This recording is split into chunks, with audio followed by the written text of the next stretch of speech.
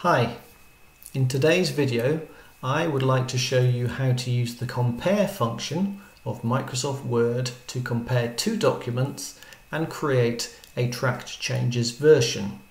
This process can be very helpful when you are proofreading a document. It means you can proofread the document live and make changes directly and then compare to the original to show the author how the document has been changed. So let me show you how this works. We have the original document here, test proofreading. I am going to save it to a new file name, test proofreading new. Now I am going to make some live changes. I'm going to add an article here. I'm going to fix this grammatical mistake here. I'm going to change this to British English. I'm going to add a comment here for the author, and I am going to change all incidences of Occidental to italic font style and Cambridge to bold. Now then, on the next page I have some text boxes and I am going to make some changes to the text in these text boxes.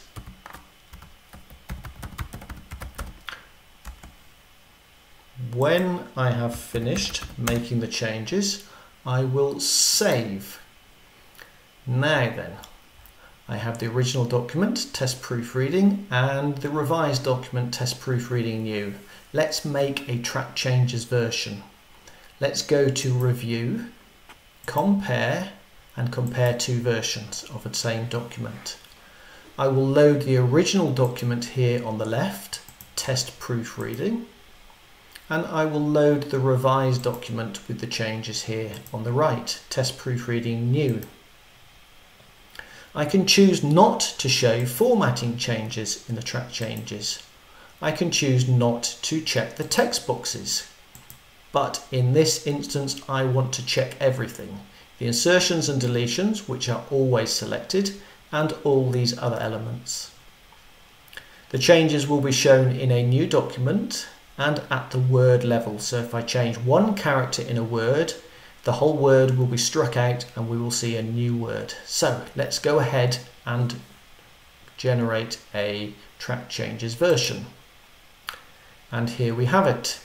This is an unsaved document, document 1.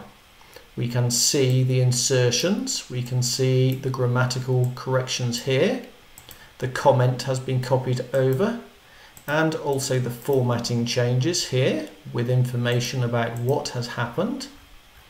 And we can see here in the text boxes that the changes have been recorded.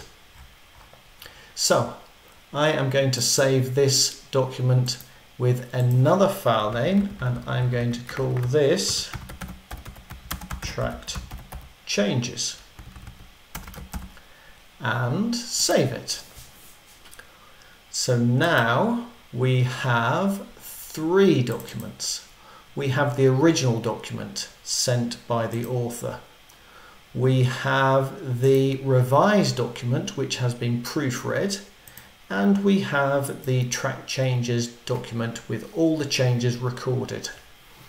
As I mentioned in the beginning of the video, this makes proofreading much faster because you can essentially work on a live document as if it was your own document, and then you can use the compare function to compare and show all the changes to the original author. I hope that has been of some use to you, and I look forward to seeing you again in other videos.